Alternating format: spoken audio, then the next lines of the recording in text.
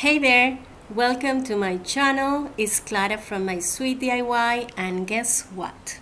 I've got something super exciting for you today. Get ready for an awesome tutorial on making a fabulous granny tie backless top. Trust me, it's gonna be amazing. So how about showing some love to my channel by hitting that subscribe button and giving this video a thumbs up. Let's have a blast and unleash our creativity together.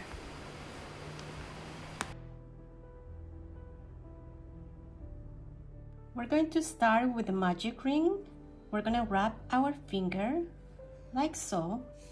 We're going to insert our hook under this strand and we're going to yarn over and pull through. Now we have our magic ring. And now we're going to start with chain 3, and that counts as double crochet. 1, 2, and 3. And now we're going to make 2 more double crochets into the ring. For double crochet, you yarn over, insert your hook into the ring, yarn over, pull through. Now you have 3 loops in your hook.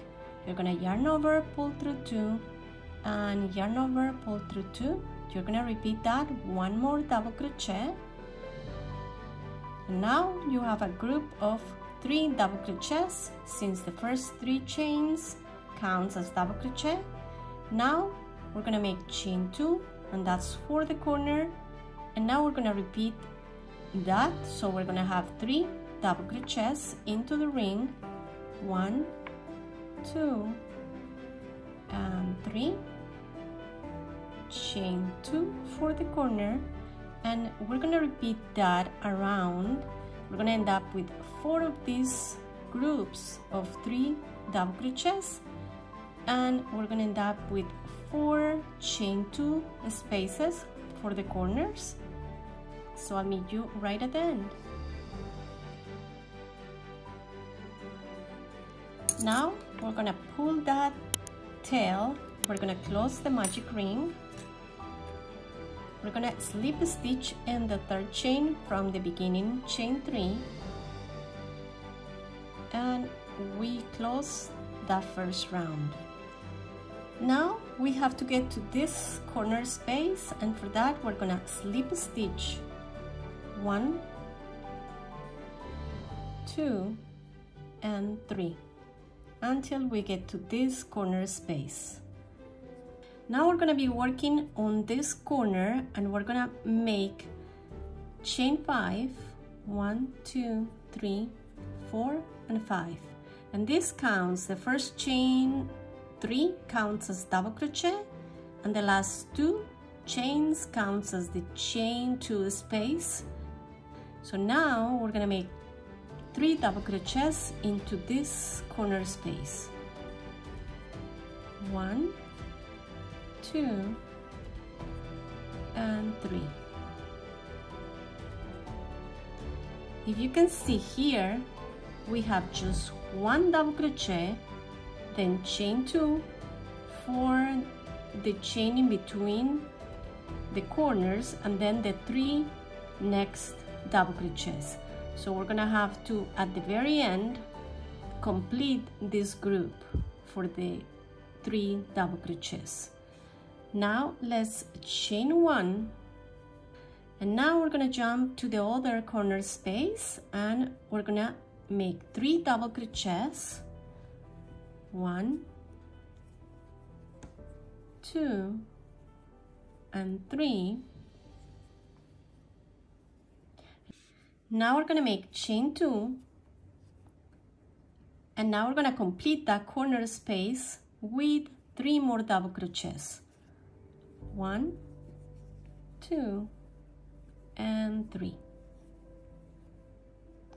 Now we're going to chain 1, and we're going to jump to the other corner space, and we're going to repeat exactly the same, which is 3 double crochets. 1, 2, and 3. And now chain 2 and another 3 double crochets. 1, 2, and 3. Now we're gonna make chain 1, and we're gonna go to the last corner. We're gonna make 3 double crochets, 1, 2, and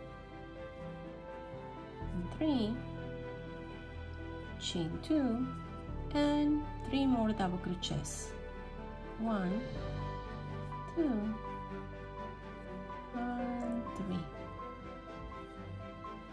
Now we're gonna make chain 1, and we're going to the corner where we started, and we're gonna complete that group that we're missing 2 more double crochets. We're gonna make 1 double crochet and 2 double crochets. And since the chain 5 at the beginning counts as double crochet plus chain 2, we already finished. Now we're gonna slip stitch in the 3rd chain from the beginning chain 5, and we're gonna finish that round. We're gonna slip stitch again to get to the corner space. So let's start again, and we're gonna start with chain 5. 1, 2, 3, 4, and 5. Now we're gonna make 3 double crochets, 1, 2, and 3, chain 1.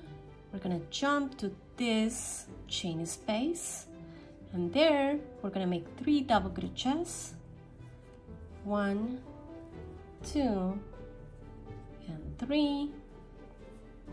Now we're gonna chain 1, and we're gonna go to the corner space where we're gonna make 3 double crochets, chain 2, and another 3 double crochets in the same corner space, 1, 2, and 3. We're gonna go to this chain 1 space where we're gonna make 3 double crochets, 1, 2, and 3, chain 1, and we're going to the corner space. We're gonna make 3 double crochets, 1, 2, and 3. We're gonna chain 2. Now we're gonna make another 3 double crochets, 1, 2, and 3. And that's the corner done. Now we're gonna chain 1. We're gonna jump to this chain 1 space. We're gonna make 1, 2, and 3 double crochets, chain 1, and we're going to the corner space. We're gonna make 1, 2, and 3 double crochets, chain 2, and another 3 double crochets, 1, 2, and 3. Now we're gonna chain 1, and we're gonna go to the last chain space. We're gonna make 1, make 2, and 3 double crochets. Now we're gonna chain 1, and now we're gonna go and complete this corner space with 2 more double crochets. That's 1, and this is 2. Now we're gonna slip in the 3rd chain from the beginning chain 5, and we're gonna close that round. We're gonna slip a stitch again to get to the corner, and we are done with this round. For size small, you're gonna end up with around 19 rounds or rows, and of course, depending on your body, you're gonna adapt it to your measurements, but it's going to be approximately 11 inches by 11 inches. Is going to be a square. So yeah, let's continue doing that, and I meet you when you're done with the rounds.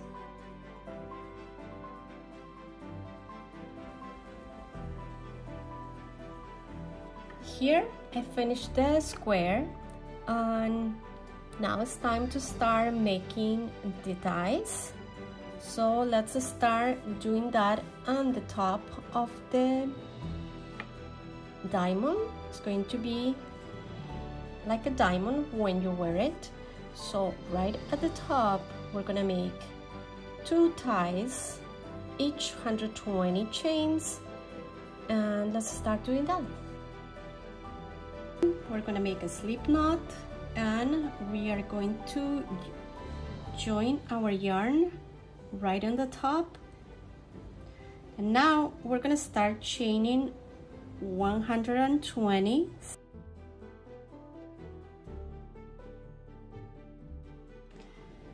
I have 120 chains right here. I'm just gonna chain 1, 2, I'm gonna skip 1, 2, 3, and in the 4th I'm gonna slip a stitch. Now I'm gonna chain 1, 2, I'm gonna skip 1, 2, and in the 3rd one I'm gonna slip a stitch, and I'm gonna continue with that pattern 1, 2, skip 1, 2, and in the 3rd one I slip a stitch. I continue that across.